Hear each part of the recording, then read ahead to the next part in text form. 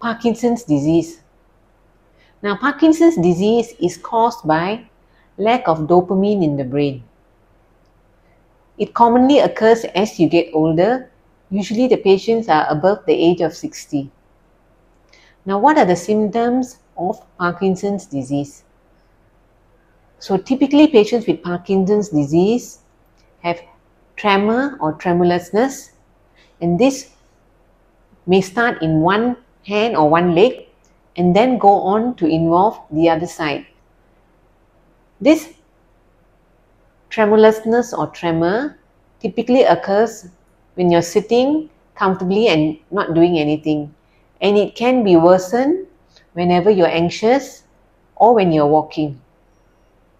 The other symptom of Parkinson's disease is rigidity or stiffness. So you feel stiff, and this stiffness can occur when you wake up in the morning, or it occurs on and off throughout the day, or it may appear at night when you are sleeping. The third symptom of Parkinson's disease is slowness. Now, what do I mean by slowness?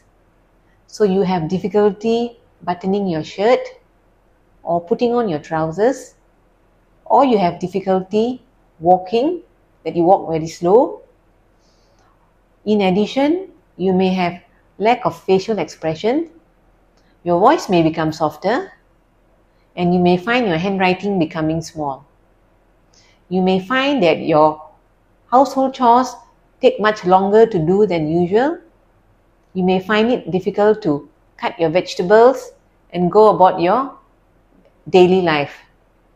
In addition, you may also have constipation because your bowel movement also slows down. Now, there are certain symptoms of Parkinson's disease which may appear 10 or 20 years before you get this tremor or stiffness or slowing. If you have a loss of sense of smell or a reduction of sense of smell, now this may be a warning sign that you may get Parkinson's disease for 10 or 20 years down the road. So if, for example, you used to be able to smell perfumes, flowers, foodstuffs very well, and now you find it difficult, this may be an early warning sign. The other feature of Parkinson's disease, which may occur 10 or 20 years before, is vivid dreams and dream enactment. So you may have very vivid dreams, and you may act out those dreams by talking in your sleep, or by punching into the air, or by falling off the bed. So these features may suggest that you have Parkinson's disease, but you can't determine that when you have these features. 10 or 20 years down the line, you may develop Parkinson's disease. Now, after getting Parkinson's disease or being diagnosed with Parkinson's disease, 10 or 20 years after that, you may find that your memory is slowing down and you have difficulty thinking and processing information. But this memory decline is not immediate. It also takes time. So it's important for you to realize all the manifestations of Parkinson's disease in yourself or your loved ones. So that is, it may start with a loss of sense of smell, or vivid dreams where you are acting out your dreams, or you are talking in your sleep or falling off the bed. And then 10 or 20 years later, you may get the stiffness and the shaking and the slowness. And 10 years after that, you may start having memory problems and difficulty processing and acting on information. Now, how do we diagnose Parkinson's disease? We diagnose patients with Parkinson's disease when they walk into our clinic or into our office, and we examine them. So we examine them for their shakiness, for their stiffness, and for their slowness.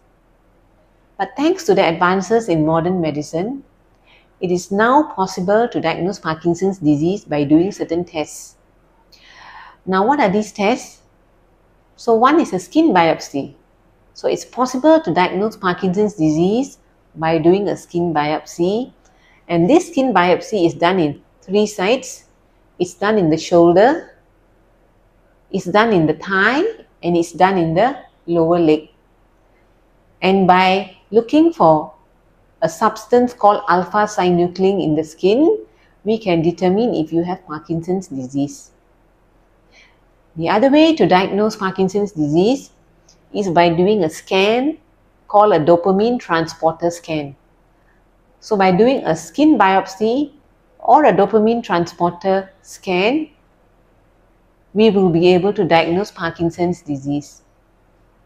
I hope you have enjoyed this video. Thanks for watching, and I'll see you next time.